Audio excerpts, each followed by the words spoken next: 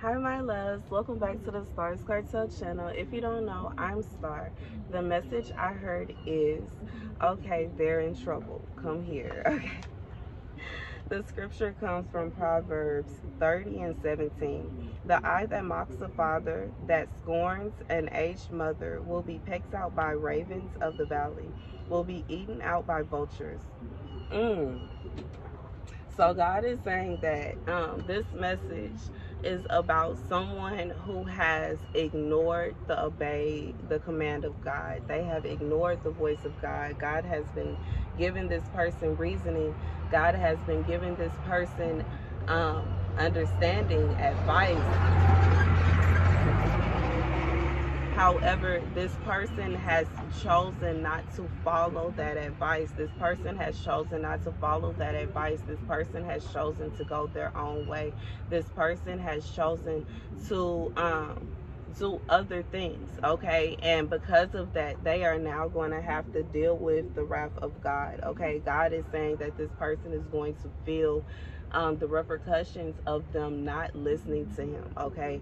And this could be something so simple as someone not paying for something, and something so big as someone missing out on an opportunity, okay? So God is saying that this does not mean that you're never going to receive this blessing from God, but it is to open your eyes to understanding that God will bless you out with opportunities.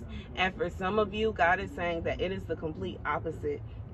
You listen to God, and because you listen to God and you listen to what God has been telling you, even though sometimes you feel like God tells you that you need to do this and then he turns around and tells you that you need to do something else right afterwards, God is saying that you have been listening to him.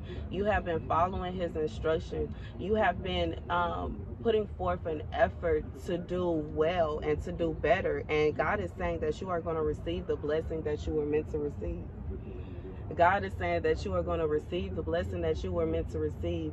God is saying that you are not going to have to worry about missing out on this blessing, because you listened to him when he was calling for you. You listened to him when he was talking to you, okay? And that's the message. You know, if you have not been listening, you are not going to receive that blessing. You're going to miss out on something, or you're going to it's like it's going to be a loss to someone that wasn't listening, and to the person that was listening to God and has been listening to God, you are going to receive the blessings that God has for you, okay? That's the message. Thank you guys so much for watching. Be sure to like, share, and subscribe.